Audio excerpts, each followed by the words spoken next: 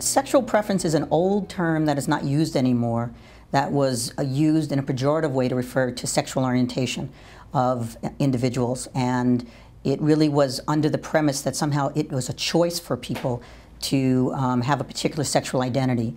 We now have a lot of research that shows that's not true. And so we use the term instead sexual orientation, which really means the diversity of people's capacity for affection and love and sexuality with members of the same sex, the other sex, or both men and women. And we know now that it's composed of three dimensions: sexual attraction, sexual behavior, and sexual identity. And sexual attraction is desire and love towards people of the same or other gender. Sexual behavior could mean intimate relationships as well as sexual behavior. And we know that sexual identity means both somebody's personal, private identity and also their public identity, because sometimes there's a process where people have to reconcile what they know about themselves on the inside and how they, until they come out and let people know on the outside about their sexual identity.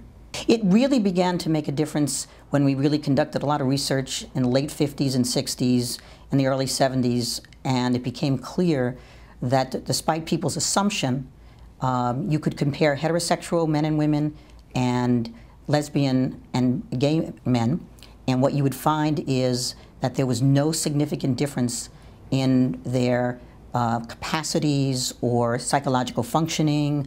And also we realized in those studies that for gay and lesbian people, just like for heterosexual people, their actual sexual orientation is very deep-seated. For most people, it has some biological component. And so it was really inaccurate to use the term sexual preference instead of sexual orientation.